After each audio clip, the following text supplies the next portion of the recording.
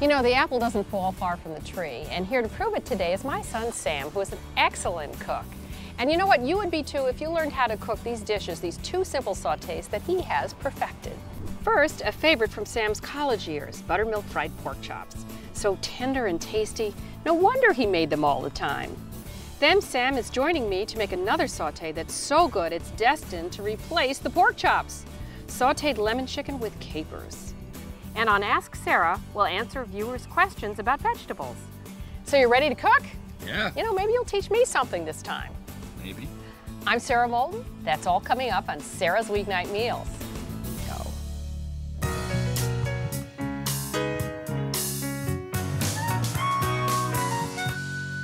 Funding provided by Subaru builds vehicles like the versatile Subaru Forester with symmetrical all-wheel drive and plenty of cargo room. A recipe made for whatever the day brings. Subaru, a proud sponsor of Sara's Weeknight Meals. Family owned and Indiana grown, Maple Leaf Farms is a proud sponsor of Sara's Weeknight Meals. Providing a variety of duck products for home kitchens, Maple Leaf Farms Duck helps inspire culinary adventures everywhere. Maple Leaf Farms. And thanks to the generous support of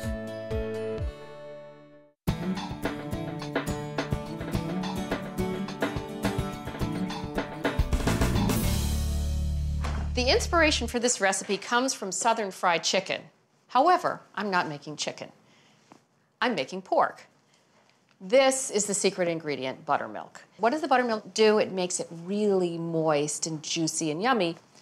So I am making buttermilk fried pork chops, and it's actually buttermilk soaked fried pork chops. And by the way, they aren't fried. But here's our marinade. We're starting with 1 cup of buttermilk, which is the equivalent in fat content of either skim milk or 1%. Very low cal, but it's got that rich, thick texture.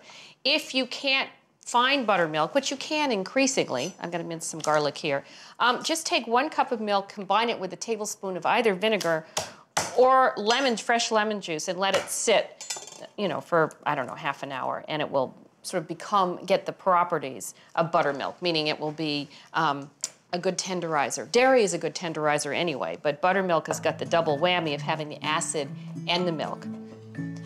So in goes our garlic, and then we're gonna add some hot sauce, a teaspoon. It can be whatever hot sauce you like. And then a half a teaspoon of salt. I used to whisk this together, but I get lazier by the second, so instead I smush it up and hope that the salt dissolves. So while that sort of hangs out and the salt continues to dissolve, I'm going to pound my pork chop. Now I got those boneless pork chops about a ½ inch thick, and I'm gonna pound them so they're much thinner. But in order to cut them in half, you're gonna see in a minute, I froze them for about a ½ an hour. There seems to be a theme here. It's just much easier to work with meat when it's cold, and it's even easier to work with it when it's slightly frozen. I'm gonna cut these 2 chops horizontally, and I'm gonna show you how. Just get down where the meat is. Don't ever stand up here and go like that. You can see where that might go. Just go slowly, keep your hand on top, go all the way through, and there you go. My favorite way of pounding is to add a little bit of water to a resealable bag. You could put a little bit of water on plastic wrap if you prefer to do that. This helps the meat to not shred when you're pounding it. I'm going to pound the meat to an 1/8 of an inch thickness, and the rolling pin is my weapon of choice. And now it's going to cook up so quickly and be wonderfully tender. But first, we've got to marinate it for a ½ an hour. So I'm going to pop it into our marinade bag. And I have some in the fridge that I've already marinated for a ½ an hour.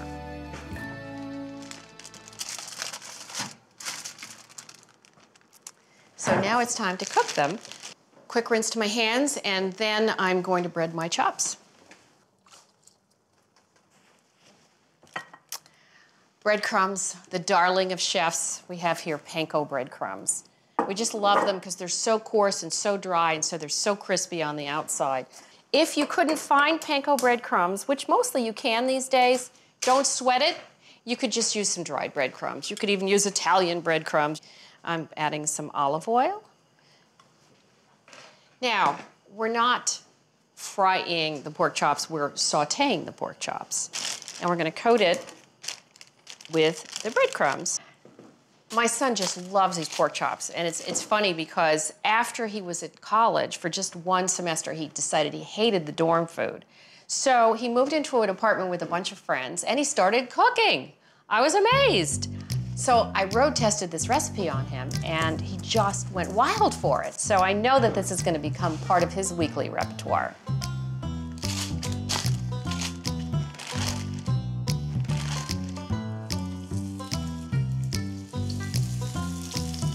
And we'll give these about 3 minutes aside or until they're crispy and brown and firm to the touch. So let me just take a little peek and see how we're doing. Tip it away if you're going to turn this one so that when you flip it over, you don't land it in the fat and have the fat splatter up at you.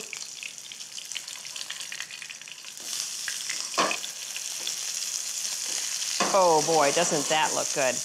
All right, well, that finishes off on the second side. I'm going to go down and chop some parsley. Now, when you go to chop parsley, I see people like laboriously taking off leaf by leaf. I'm like, that's too much work. Did I mention how lazy I am at cooking? So I just sort of give it a haircut. Just shave it down. Leave the stems behind. Don't worry about it. And then whenever you're chopping an herb like this, smush it together instead of letting it scatter all over your board, in which case you're going to have to chase it. And then you will probably not have to chop it very much because it's so condensed. And actually, this doesn't have to be finely chopped anyway, so I'm going to do this once and call it a day. All right, that looks good. My pork is done. I can tell because it's firm and it's golden. So let me just put this on some paper towels to drain for half a second. And I'll saute up the rest.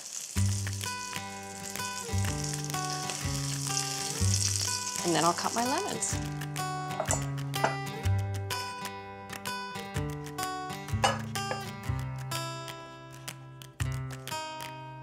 Okay, I'm ready to plate. A wonderful backdrop vegetable are sauteed apples and cabbage. I'll just put these extras on here. So you have to do it in batches, as I mentioned, and I'm just going to add to my first batch. We're going to top each one with some of my chopped parsley and a lemon, and then everybody can serve themselves and take a little lemon wedge with them to squeeze on top. Very Italian to do it with a lemon wedge. And another side of some sweet potato puree or butternut squash puree, those wonderful orange winter squashes. There you go. Okay, these buttermilk pork chops will definitely become regulars on your weekly lineup. And if my son can make them, so can you.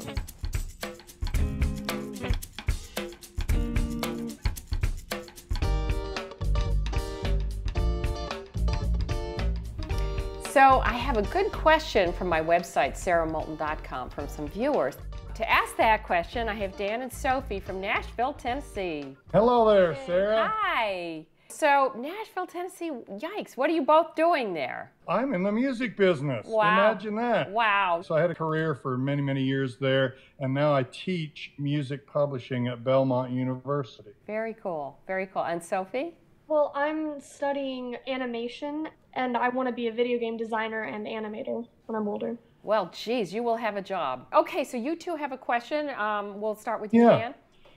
Well, Sarah, here we have a lot of great farmers markets. In the summer, just everything blooms in Tennessee. It's a great climate to grow fresh vegetables in. And so when when you buy fresh vegetables, you want to use them that day. I think that's kind of the point, right? But I don't want to underbuy. So I tend to have leftover vegetables. Even if I'm just grilling hamburgers and I want to have tomato and lettuce, I end up with a few left over. So what's the best way to keep them fresh for further consumption? For a little while longer so we don't have to waste it. Yeah. Okay, well, we covered this. I've got a little tape I'm going to show you, and I hope it will mostly answer those questions. So let's take a look at it. The whole idea of shopping locally is to use the food by cooking it that day. But what if you have some left over? Don't let it go to waste. Where your eggs should go is in the back of the fridge. It's much cooler. Next, tomatoes. Whatever you do, do not ever put a tomato in the refrigerator. Kills it, kills the texture, kills the flavor, kills everything. Just leave them on the counter, they'll be fine. And then, lettuce. What do you do with lettuce? Don't wash it till you're ready to use it, because that will make it too wet. But wrap it in a damp paper towel, and this will help to preserve the moisture that's in there and keep it trapped. And then put it in a resealable bag.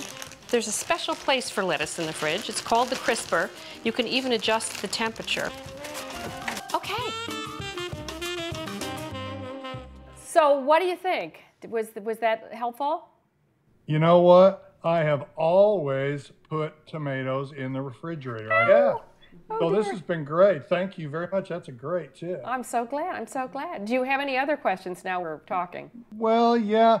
Mushrooms. I mean, if I understand right, mushrooms are fungi. Yes, this is correct. Fungus. Yes. What is up with that? I know. Well, let's not discuss that. I don't know. There's lots of things we eat in nature that are interesting, like caviar or capers, or and you don't really understand how we got there, but we know they're good for us. They're fine. Well, so. yeah, I love them, and I love shiitake mushrooms. I love them. What are the big ones you can make a whole sandwich out Portobellos. of?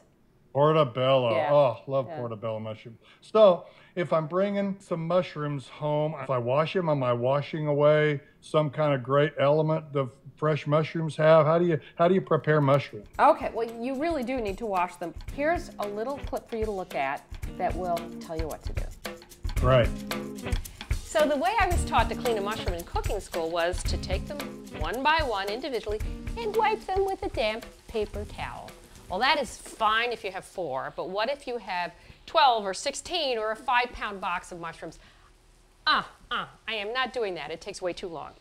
Fortunately, somewhere in there, I went and worked in a 1-star restaurant in France. They taught me a different way to wash mushrooms. I'm going to fill up a bowl with water. I'm going to get some dry paper towels.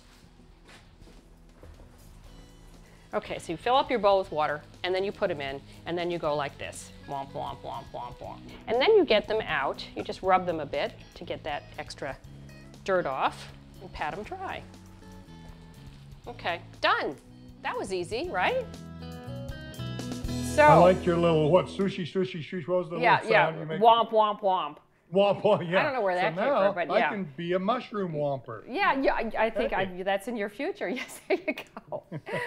Okay, well, is that it? Are we all solved with questions? Actually, I've got a question. We grill a lot in the summer, and I was wondering if you had any tips on how to help my dad prepare vegetables. Grill vegetables. On the grill. Okay. Yeah. Well, first of all, you try to pick vegetables that are longer so they don't fall through the slats. So if you're doing, I know. So if you're doing zucchini, you cut it crosswise as opposed to not in little rounds. And season them well before you put them on the grill. Don't move them until they're ready to be moved, which means that they've seared and caramelized a little bit. But very important, many people tell you to season the grill, season the vegetables, meaning oil on the vegetables, not on the grill. It's been great talking to you guys. Thank you so much for all these questions. These are good questions. Thank you. Thank you, Sarah, and goodbye from Tennessee. Okay, Nashville. Bye-bye.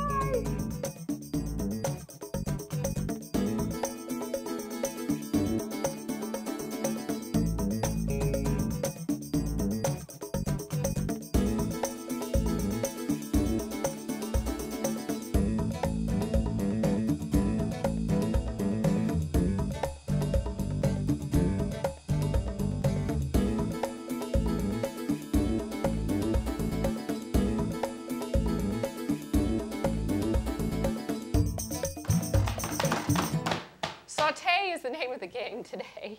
And we are making a wonderful lemon chicken dish. And I happen to be cooking with one of my favorite sous chefs and my best testers, my son, Sam. Are you up for this?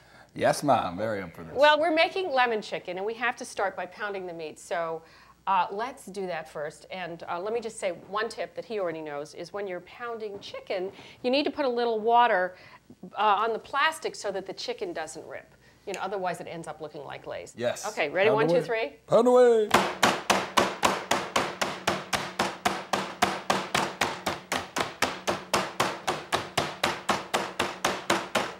All right, before we get too lacy, Yeah.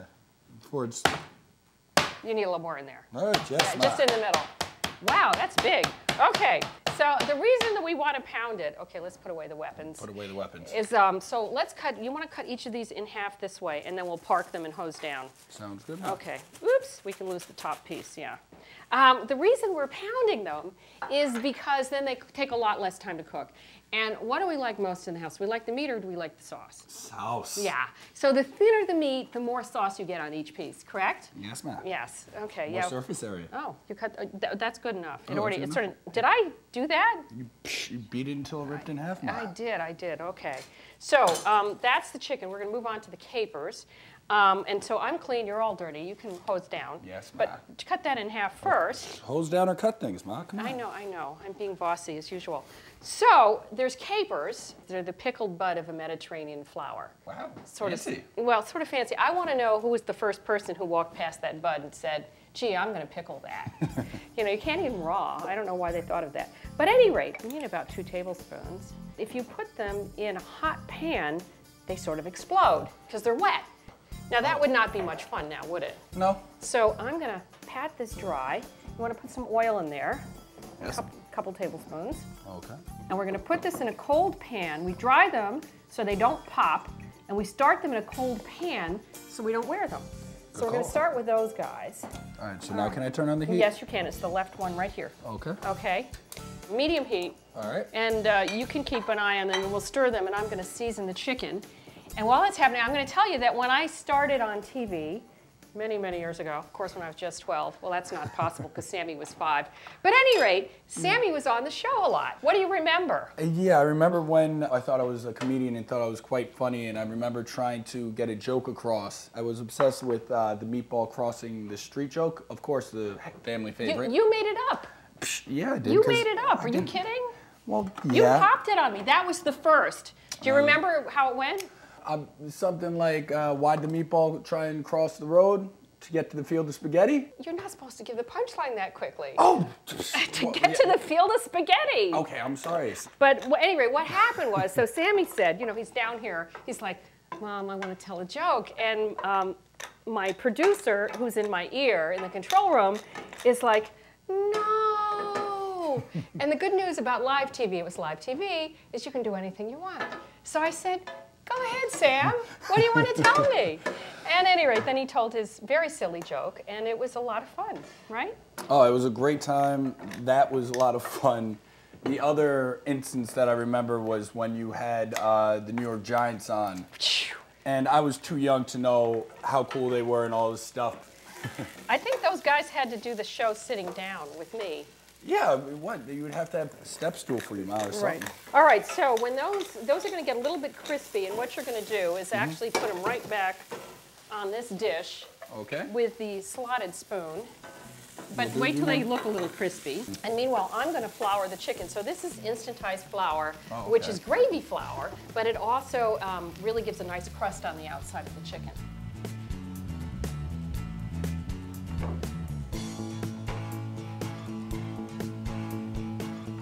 And we're just browning these on both sides. Yeah. And then they only take a few minutes. And I'm going to go get the lemon and the shallots. Looks great. Yeah. So you keep an eyeball on this. Well, you taught me not to touch them so they get nice and brown, so I'm going to give them a second and give them some air time. Right. So let me get our lemon and shallot, and you can slice it very thin, okay? And I'm going to see how we're doing. Yeah, that looks good. We don't want too much color on this. True, that looks great. That looks yummy. I just want a little more brown, get it tan, not burnt. Okay.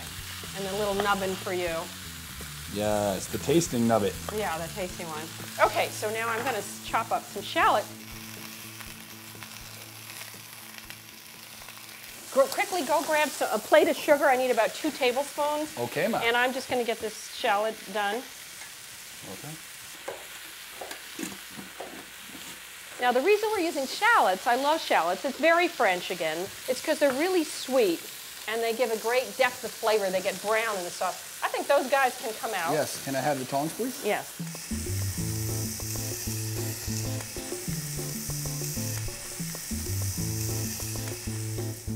Okay, so here we go.